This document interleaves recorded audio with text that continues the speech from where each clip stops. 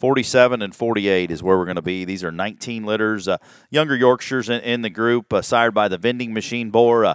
As I talked in our last group, a boar we picked up from Rotoballs. We saw him at the farm, liked him, and ended up crashing into him there at Louisville. Got him loaded up. Camden really liked him as well, driving by in his scooter.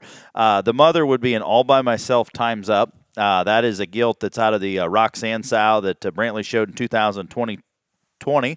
That was grand overall from Kilmer's. Bred her to All By Myself, and her last litter kept that daughter, and then that's the mother of this litter. Vending machine, All By Myself, Times Up, Leaps is the way the pedigree reads, and these are January gilts, some of the younger ones in the group. So kind of a neat pedigree, interesting, putting the Rotoball back on the Kilmer stuff, and I like these vending machines quite a bit there as a whole, the couple litters that we've had. We're going to start with 19.7. 19.7's a gilt that I think is still immature in her type and kind.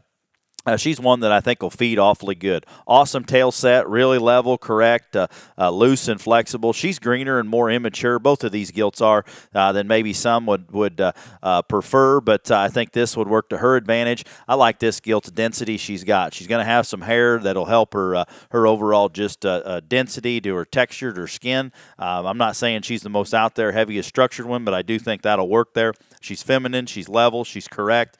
I think a gilt that's going to feed tremendously good. Going to get into that August setting, maybe a little bit past if you need to, because she is ultra good looking, not going to get too chubby. This one here is really green in her makeup, the -8 gilt. That'd be lot 48. She's a gilt that I do appreciate the look that she's got. Other than her bad skin, will get cleaned up there. She's pretty raw in her type and kind. She's not as fleshy as some might be.